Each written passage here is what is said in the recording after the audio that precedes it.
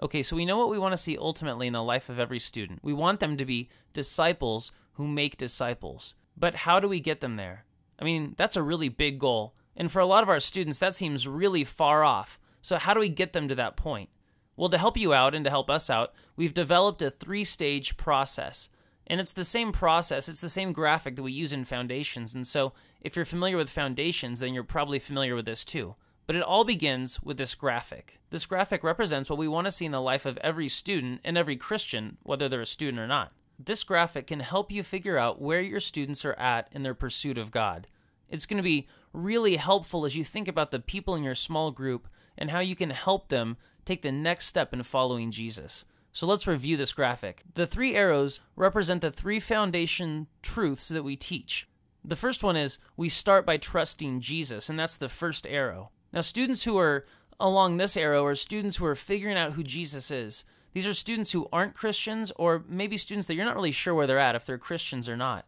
And very clearly, what do they need the most? They need a relationship with Jesus Christ. They need to accept Him as their Savior and accept the forgiveness of sins that He offers them. And so your goal with students that are in this part of the journey is to become Christians, is to put their faith in Jesus and to get baptized. The second arrow represents the second foundation's truth, which is we live to honor God. Once we're Christians, we don't want to just sort of stop with a commitment that we made to Jesus and a baptism. We want to live to honor God with our entire lives.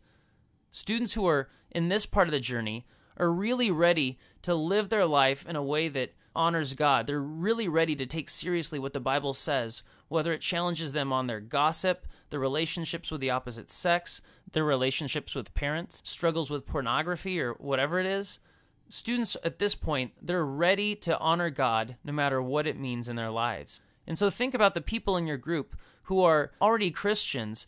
Are they at the point where they're ready to honor God with their lives? That's the next step for them, and you can help lead them in that journey. The third and final arrow represents the third foundation's truth. We mature by helping people. You see, you don't become mature just when you honor God with your life or when you know a lot about Jesus and a lot about the Bible. You're really mature when you figure out it's not about you. A student who's ready to mature by helping others is a student who realizes that youth group, church, small group, it's not about them. It's not primarily about them and what they get out of it. It's about honoring God and helping others. This kind of student is a student who longs to serve and longs to bring their friends into a relationship with Jesus Christ. They're a student that doesn't complain when things don't go their way or make them happy in youth group because they realize it's not about them, it's about other people. Hopefully by the end of this phase, once you're in the mature by helping people phase in your pursuit of God, by the end of it, you're a person who is ready and who has made disciples. And now you just go through that process with someone else over and over and over again. We believe that by the time a student is in that third and final arrow, when they've really matured by helping other people, then they are a disciple who makes disciples. They've trusted in Jesus for the forgiveness of their sins. They've learned to honor God with their lives. They serve other people, and they make disciples. Now, obviously, they're not going to be perfect at that. They're still going to mess up. You're going to have students that fall back to different levels at different times. But we want to encourage students to keep moving forward. And so as a small group leader, your goal is to figure out, where are all your students at? Do they believe in Jesus? Are they honoring Him with their lives? Are they realizing that life's not about them? So go ahead and pause this video, discuss some of these questions, and be sure to check out the recap videos from Foundations Truth 1, 2, and 3.